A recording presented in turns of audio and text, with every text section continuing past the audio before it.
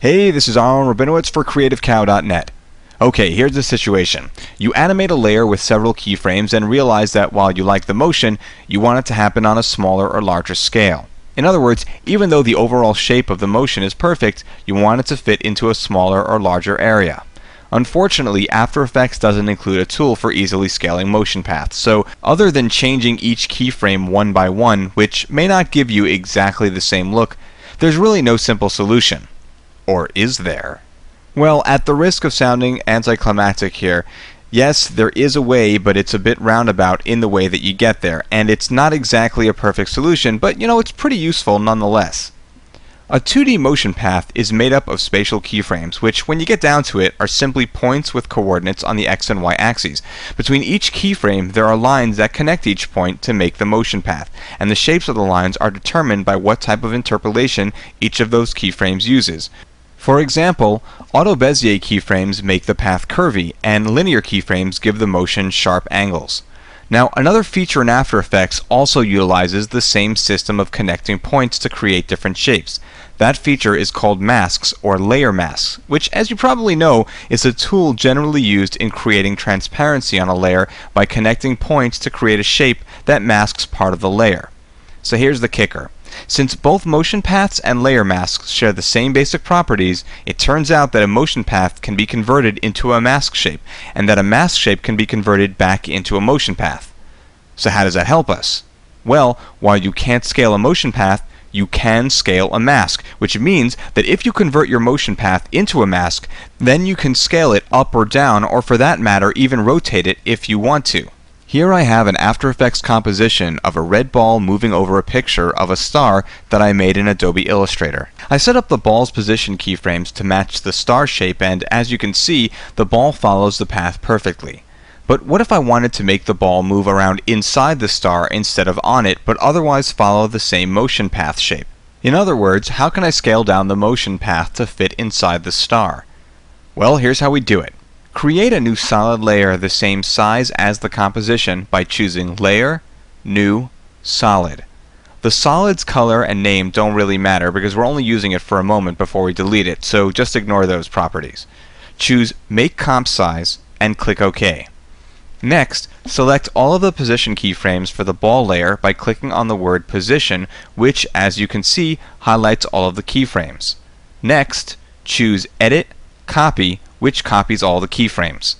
Next, select the new solid layer and choose Layer, Mask, New Mask. As you can see, it creates a rectangular mask the same size as the layer. With the mask layer still selected, hit M on your keyboard to reveal the mask shape property. Select the mask shape property by clicking on the words Mask Shape. Make sure you select the mask shape property and not just the layer, because otherwise our next step will just transfer our ball layer's position keyframes to our solid layer, which is something that we don't want. Next, choose Edit, Paste. As you can see, a new mask shape is created and it looks just like our motion path. Now, let's scale it. With the mask still selected, hit Ctrl-T, or if you're on a Macintosh, Command-T. A free transform bounding box will appear around the entire mask shape. You might be familiar with the bounding box from Photoshop or Illustrator. Now we can scale this down by grabbing hold of any of the bounding box handles. In this case, I'll do that while holding down Ctrl, Alt, and Shift, or if you're on a Macintosh, Command, Option, and Shift, which has the result of scaling the mask around its center point with its aspect ratio locked so it doesn't get distorted. Also, it lets us see the original shape of the mask along with the new one so we have a reference. You don't need to hold all or any of those buttons to scale your mask. It's just that in this case it helps me, so I'm using them because I don't want to distort the mask shape. Also, as I mentioned earlier, you can even rotate your mask and therefore your motion path by just moving outside the bounding box and using the bounding box rotation handles that appear. Anyway, I won't be rotating, so let me just undo that. Hit Enter to exit the free transform bounding box. Now, let's get our new motion path over to our ball layer. Select the mask shape property and choose Edit, Copy. Next, select the ball layer's position property and keyframes by clicking on the word Position. Again, this is really important because if you selected just the layer itself, the next few steps will create a duplicate mask shape on the ball layer instead of a new motion path for the ball layer. Before we do anything else, let's delete all of our position keyframes by hitting delete. Otherwise, we'll end up with a bunch of extra keyframes all mixed together. Now that there are no position keyframes, make sure the position property is still selected and choose Edit, Paste. The new keyframes are created. Since we no longer need it, let's delete the solid layer. Just get rid of it. If you take a look at our new keyframes, you'll probably notice two things. First, you'll see that the temporal keyframes, those are the ones in the timeline, are not located in the same place that they were originally, meaning that their timing has been kinda messed up.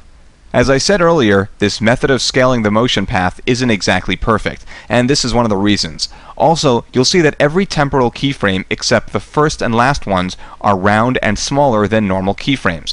This tells you that the keyframes are roving keyframes, that is, they are not locked to time.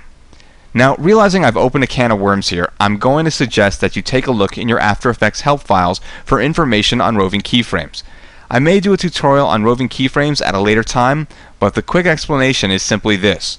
Roving keyframes are a kind of position keyframe used to keep the speed of a layer's motion perfectly smooth, meaning that roving keyframes keep the layer moving at a constant rate of speed with no variation. And by the way, to clarify, when I said that they are position keyframes, I don't mean that they're spatial keyframes. They're actually temporal keyframes, but they are temporal keyframes that only are in relation to position values. Roving keyframes don't exist for any property that doesn't encompass some kind of position value.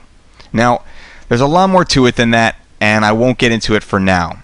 In this example, what's important is that if I move the keyframe at the end here and I drag it to the last frame of our composition, the rest of the keyframes will expand to keep the motion smooth. Now, in your motion path, that might not be something you're interested in, which means you'll need to convert your keyframes from roving keyframes into temporal keyframes, which are locked to time.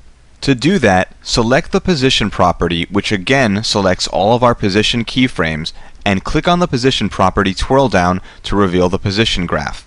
You'll see that under each roving keyframe is an empty box. This is the roving keyframe checkbox. Since all of the keyframes are selected, just clicking in one box will convert all of them into keyframes that are locked to time. Unfortunately, all of the temporal keyframes are now linear temporal keyframes. So if any of your keyframes were originally Bezier or whole temporal keyframes or whatever, you now have to redo that by hand. Also, you'll need to move each keyframe to the correct position in the timeline to match your original animation's timing. Again, these are just more examples of the weakness of this method, and while usually it's not too big a deal, on the occasion that you have some complicated stuff going on in your timeline, I'd suggest duplicating your original layer so you can have a reference as to where keyframes should be placed in time and what type of keyframe to use. Then you can easily match them up by hand. Like I said, not perfect, but useful nonetheless. As always, I hope these little hints help you in the work that you do. Thanks for watching this tutorial. This is Aaron Rabinowitz for CreativeCow.net.